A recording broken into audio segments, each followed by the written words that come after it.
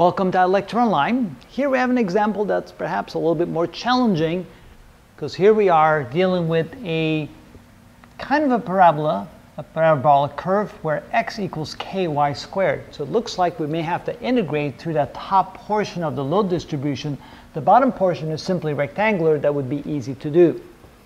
Let's go ahead and start, at least go as far as we can with the rectangular portion of the load distribution. The beam, I didn't mention that, the beam is 6 meters long.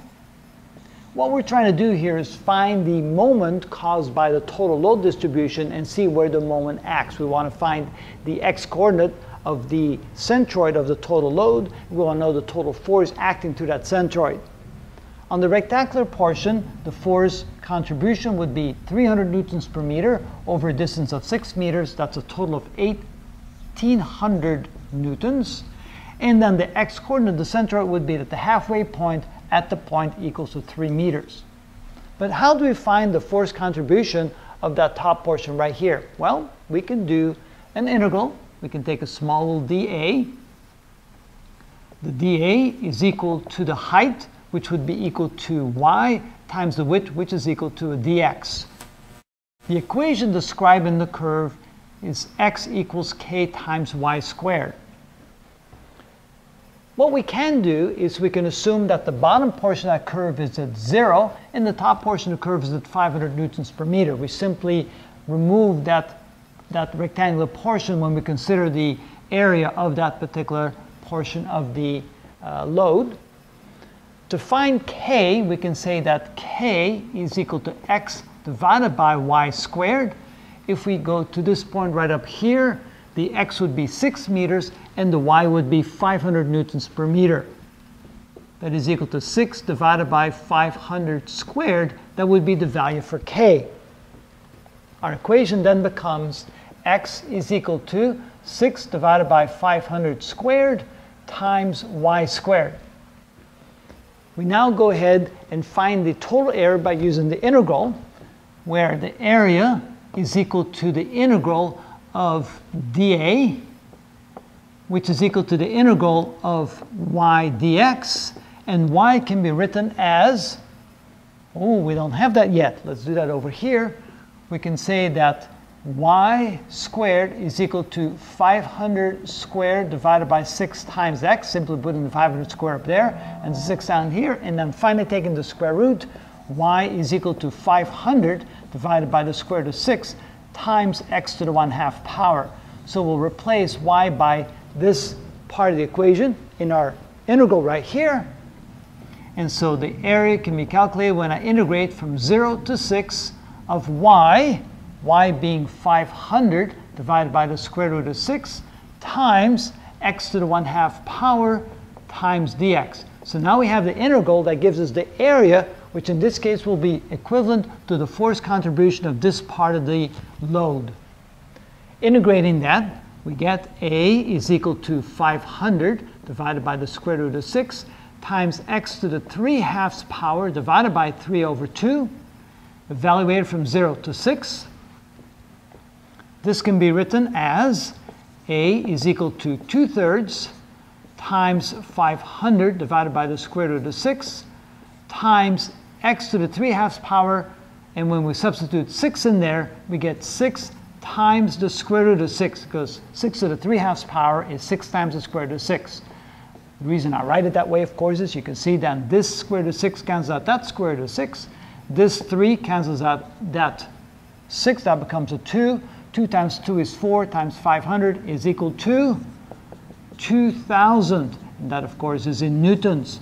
So the force contribution of the curved portion of the load is equal to 2,000 newtons. Now we need to find the x-coordinate of the centroid of that portion.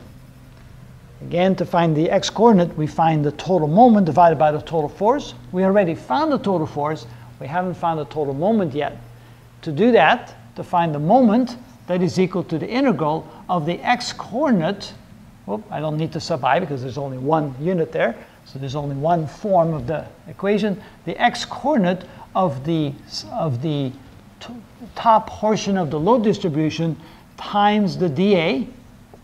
Remember that the dA was equal to this quantity right here. We have y dx, and y is equal to 500 divided by the square root of 6 times x to the 1/2 power.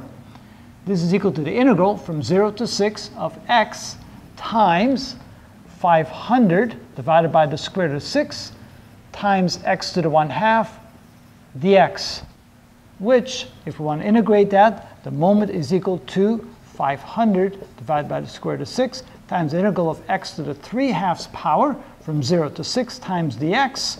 If we integrate that, this is equal to 500 divided by the square root of 6 times x to the 5/2 over 5 over 2, evaluate from 0 to 6, which is equal to 2 over 5 times 500 divided by the square root of 6. If we plug in 6 in here, we get 6 squared times the square root of 6. Of course, when we plug in the lower limit, we get 0. We don't have to worry about that. Again, the square root of 6 cancels out with the square root of 6. And for that, I think I will need my calculator. We get 36 times 500 times 2 divided by 5 equals, the total moment caused by that is 7,200 Newton meters. To find the x-coordinate, it is equal to the moment divided by the total force. The moment is 7,200.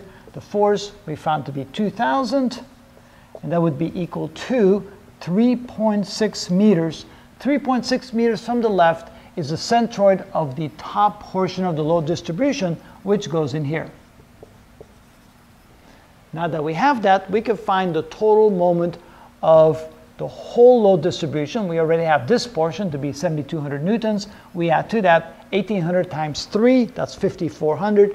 5,400 added to 7,200 is 12,600 Newton meters. Quick check. 3 times this is 5,400. This times this is 7,200. That is 4 plus 2. Yep, that is correct. Just want to make sure I didn't make any mistakes. The total force is the sum of these two. That would be 3,800 newtons. And to find the x-coordinate, the centroid of the entire load distribution, we divide this total moment by the total force. 12,600 divided by 3,800 equals, and we get 3.316 meters. That being the x-coordinate of the centroid of the entire load distribution, and 3,800 newtons being the entire force of that load. 3.316 is just past the halfway point, right about here, and the total force acting at that point, force total equals 3,800 newtons, and that acts at a distance of x equals 3.316 meters from the left part of the beam. And that's how we find the total force, the moment, and the x-coordinate of the centroid. And that's how it's done.